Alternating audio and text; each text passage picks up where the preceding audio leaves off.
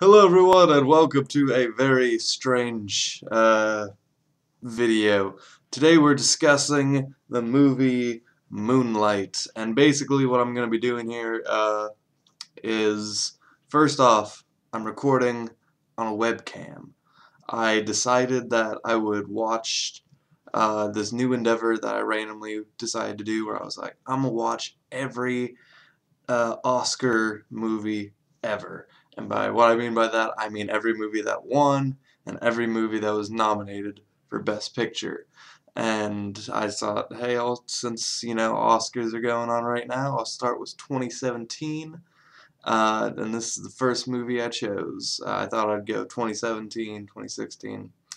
I'm going to say 2016 Oscar. I'm going to have like an intro video for this series, but uh, 2016, the movies. I tried to watch Lion first. For some reason, the version I saw didn't have subtitles. I don't know if the whole movie, I don't know. My version of that sucks. So I chose this as the next thing, and this is Moonlight, and I knew literally nothing about this movie going in other than the cover. Which at first I thought I didn't understand what's up with his face, but now I know. And we're basically just gonna be discussing this. Again, I'm filming on my webcam right when I decided to do this. My fucking camera battery fucking went missing.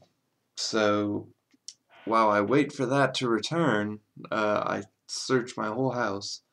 Unless I find it or I buy a new one soon, I'm YouTube. No one gives a fuck what this video looks like. If anything, me recording with the actual microphone will make it sound better. I think audio quality is more important anyway. Not that this has anything to do with Moonlight. Moonlight. Basically, I'm gonna go no spoilers for a little bit, and then get into some spoilers. I will say the idea of this movie. I hate when people review something and they don't even get across what it's about. This is a uh, movie about a black dude who is gay. It is a. I'm not gonna be light about it. It's a Oscar baity gay uh, black movie. No spoilers. We go through 3 stages of this man's life. He starts off as a boy. We see kind of his origin. We see him as, a teenager in high school, and then we see him as an adult. And it's kind of like a Forrest Gumpy kind of movie where we go oh, this is all through his life, and then we kind of get to this climactic, good place to stop. On top of that, a romance also blooms where his childhood friend, it's established very early on that he's gay, and there's this weird awkward thing between these two, and it grows from there. I don't think any of that counts as spoilers because it's all in the first act, and it's all probably stuff you'd see in a trailer or in the bio for the movie. Um, After that, I'll get into that later. The opening to this movie, we got Chiron, Chiron.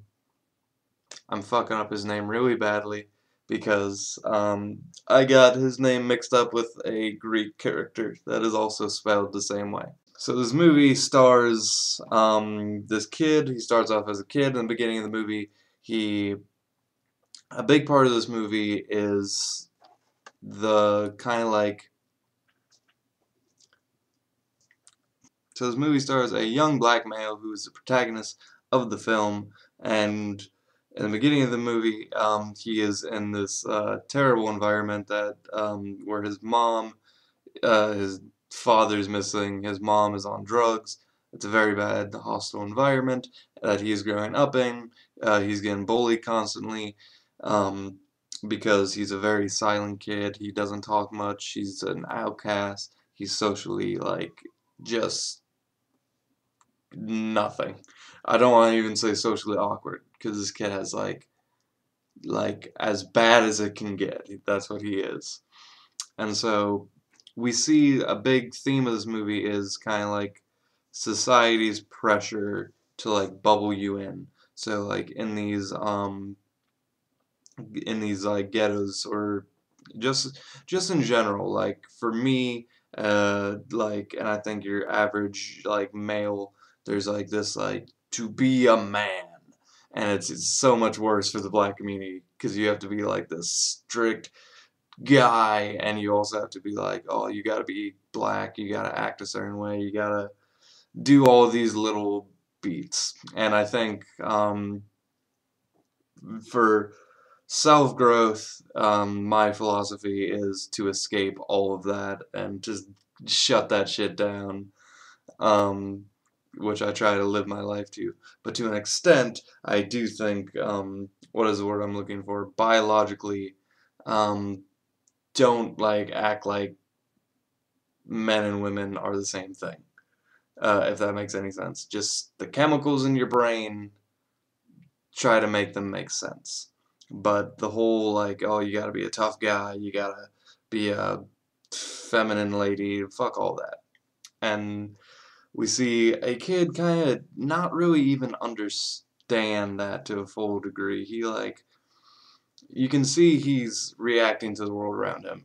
This whole movie, or at least the first act of this movie, I don't know, first or second act is my favorite.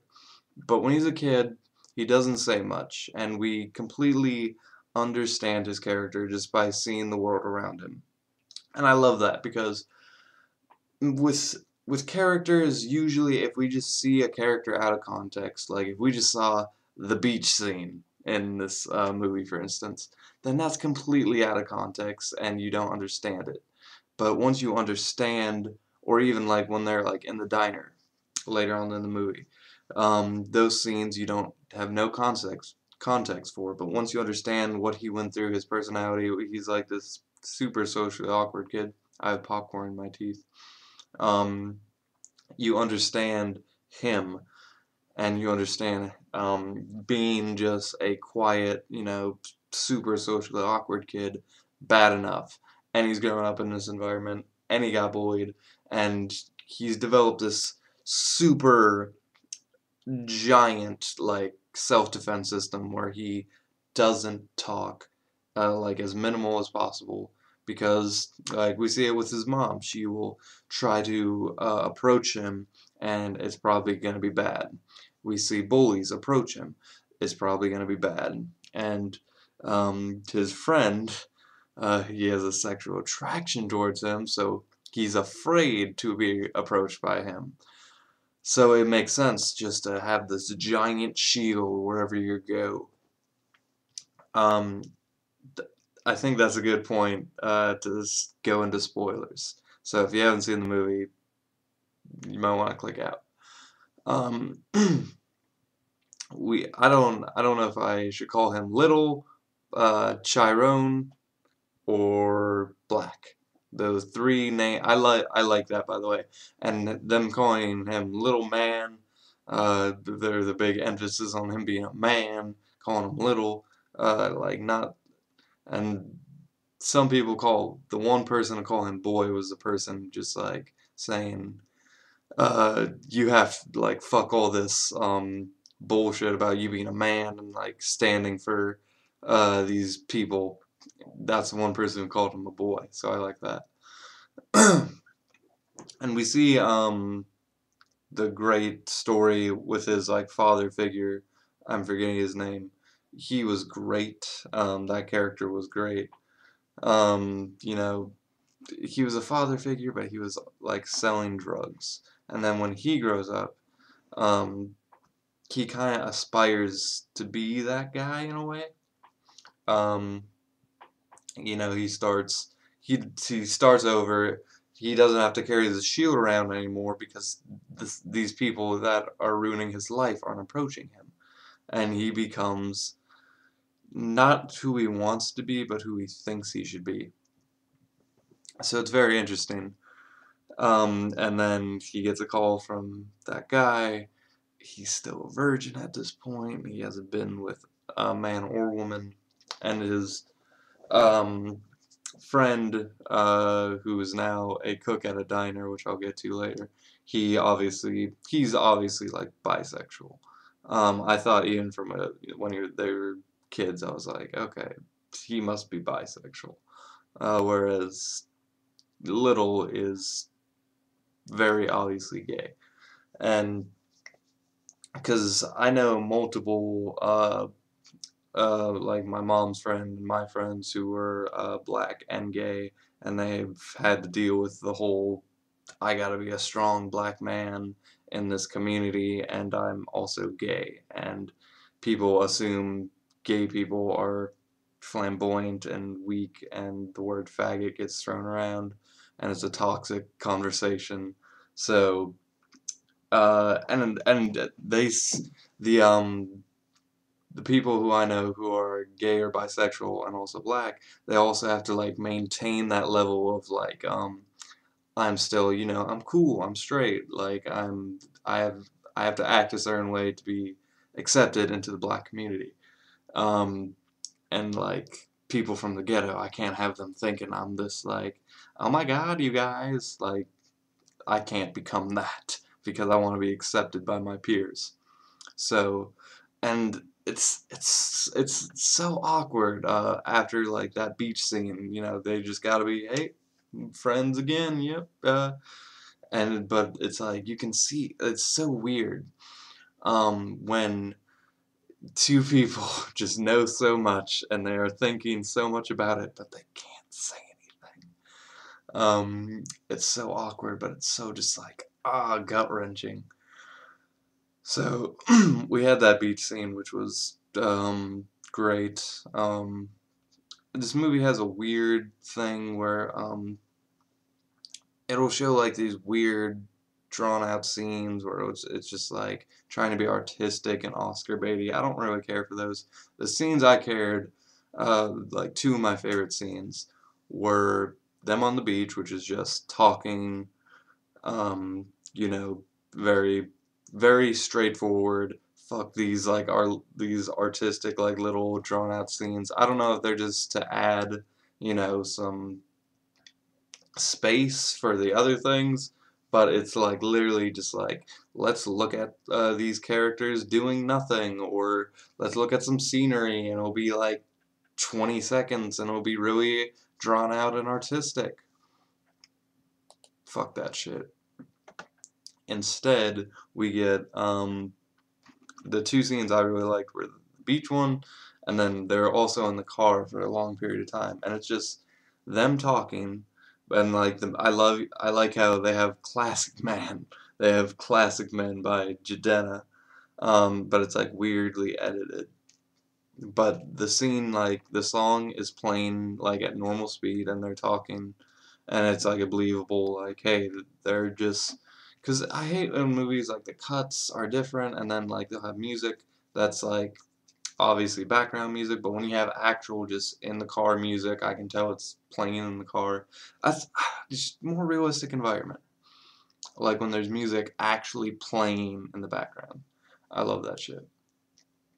So, um, I was thinking to myself, like, I can relate to the whole, society says you have to act a certain way thing. I can't really relate to, the gay thing or the just becoming the black community thing. So I was like, this movie's great, by the way. This is a great movie. But there was a part of me that was like, oh, I was like, if I can't relate to this as much as I know like some of my friends would, like what do I relate to? Because like I was thinking, oh, I don't sell drugs like people I know, so it's like what do I like a person working at a diner like I do? Is that what I relate to?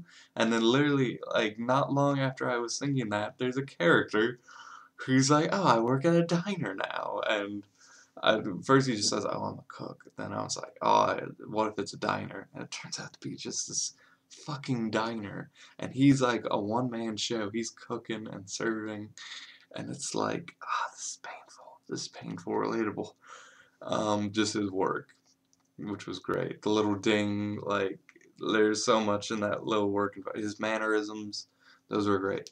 Another great thing I want to say before I forget, I love, because when he got older into the adult him, I was like, because it was so great how the child actors' mannerisms so easily, like, folded into the teenager version of him.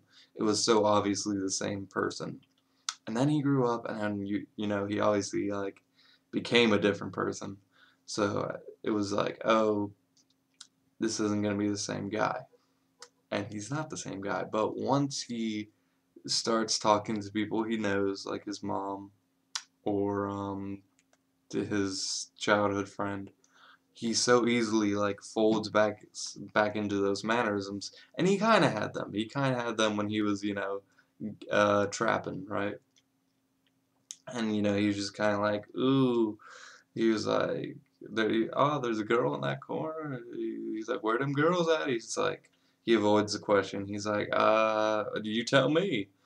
You know, that type of shit. And he's obviously like a loner, even in this trap life. Um, but I just loved how his mannerisms, like how he'd like look down, how he'd like, you know, just kind of like not talk much and just kind of like he'd get that kind of like I'm a creepy person watching type of thing, right? And then the finale of the thing happened. He just kind of revealed, hey, this is who I am.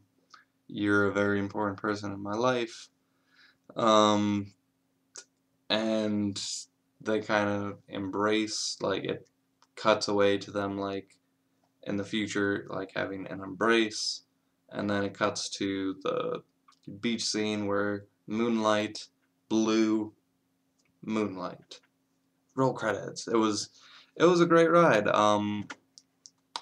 I don't, cause movies to me, like I think of other movies from this year, like I think 10 Cloverfield Lane, like cause I'm using movies I've reviewed, is the only movie I can think of that was out this year that I rated higher than this. I rated that a 9. I'm rating this an 8. Like, cause movies to me, um, this is obviously artistically and like when if I were like doing an objective review, which I hate that bullshit, but if I were to do that, then yeah, this movie does everything it wants to accomplish. It tells a great story.